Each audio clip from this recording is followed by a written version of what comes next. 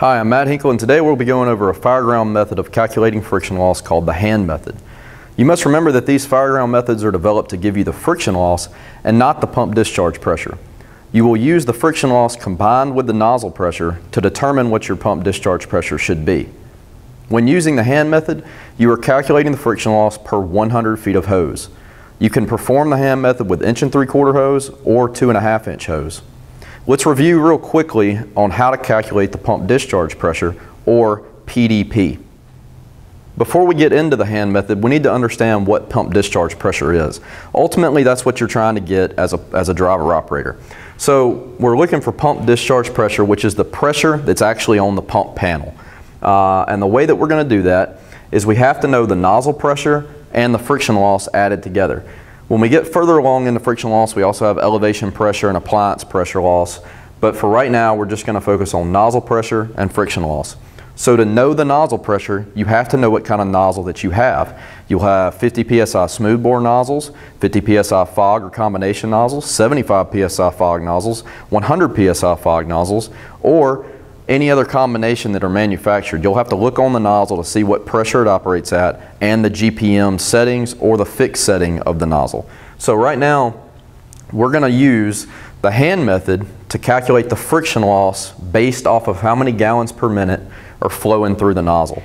But then we have to use the nozzle pressure. For instance, if it's a 100 psi fog nozzle, we have to add the friction loss plus the nozzle pressure to find out what the pump discharge pressure is going to be, which is what the pump panel should read, the pressure on the pump panel. So let's get started with the hand method. What you're going to do is imagine your hand, left hand or right hand, it doesn't matter, and you're going to put the number 12 in the center of your palm. This is for 1 3/4 hose, and it's also going to be friction loss per 100 feet. So on your thumb, you'll have 1, then going along your fingers, you're going to have number 2, 3, 4, and 5. Those are just multipliers that you're going to use to determine the friction loss. The GPM settings are listed at the top of the fingers. So starting with the thumb, you have 100, 125, 150, 175, and 200. Commonly, this is going to be 95, 125, 150, 200. But just to simplify it, this is just a fireground method. It doesn't have to be exact. This is 100, 125, 150, 175, 200. So how it works is you're going to determine what gallonage you want your nozzle at. Say you're going to flow 100 gallons per minute. Then all you do, use the multiplier on one of the fingers, which is going to be the thumb, because it's associated with 100, and you're going to multiply it by the number in the center of the palm, which is 12. So if you want to flow 100 GPM, you're going to multiply 1 times 12, which is 12, and that's going to give you 12 psi friction loss per 100 feet of hose. So if you're using 200 feet of hose, you'll have 12 plus 12, which is 24, and you'll have 24 psi friction loss per 100 feet of hose. You'll do that with any combination of length or gallon setting, gallonage. So for instance, 150 gallons per minute. If we're going to do 150 gallon per minute, out of the line, we'll multiply 3 times 12, which is 36. So there's 36 psi friction loss per 100 feet of hose. Now all that's doing is telling you the friction loss in the hose. It's not telling you your pump discharge pressure. So let's use the same example with 100 feet of 1 3/4 hose flowing 150 gallons a minute.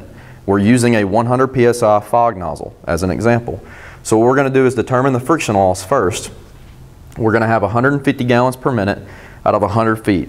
So it's 3 times 12, 36. So friction loss is going to be 36. The nozzle pressure was a 100 psi fog nozzle, so that's going to be the pressure of the nozzle.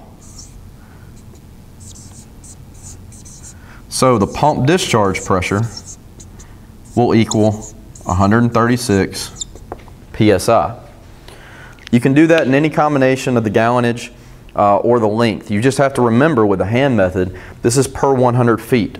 So if you're using a 200-foot line or 300-foot or however you have your truck set up, it's going to vary depending on how long the line is and also what gallonage is going through that line. So to do the 2.5 inch method, you're going to rewrite the hand and you're going to have to use different numbers. Okay, now I have the hand method set up for 2.5 inch hose. And this is honestly not my preferred method of fireground method for 2.5 inch hose. I prefer the subtract 10 method, which you'll see that soon in the articles on our website and another video. So to rewrite it for 2.5 inch hose, you write hundreds of gallons per minute on the fingers. So you have 100, 200, 300, 400, and 500. In between each finger, you can write the 50 gallon per minute increments. So you have 150, 250, 350, and 450. And then at the base of the fingers, you can have 2, 4, 6, 8, and 10. And in between the fingers, 3, 5, 7, and 9. So the way that it works is the same kind of setup. You're going to calculate friction loss per 100 feet of hose. This is not pump discharge pressure, it's just the friction loss in the 100-foot line, 2.5-inch line. So as an example, if you want to flow 100 gallons per minute through the 2.5-inch line, the way that you do it is you use the multiplier and multiply it times the first digit of the gallons per minute. So 1 times 2 is 2. So you have 2 psi friction loss per 100 feet of hose on a 2.5-inch hose. Let's move over to say 500 gallons per minute. If we're going to use 500 gallons per minute, we use our multiplier at the base of the pinky finger, and it'll be 5 times 10, so it's 50 psi friction loss per 100 feet of 2.5-inch hose. So you'll just do that with any number, any gallonage setting, and then remember your length is in 100 feet, 100-foot section. So this is going to be per 100 feet. So let's write out an actual pump discharge pressure using this.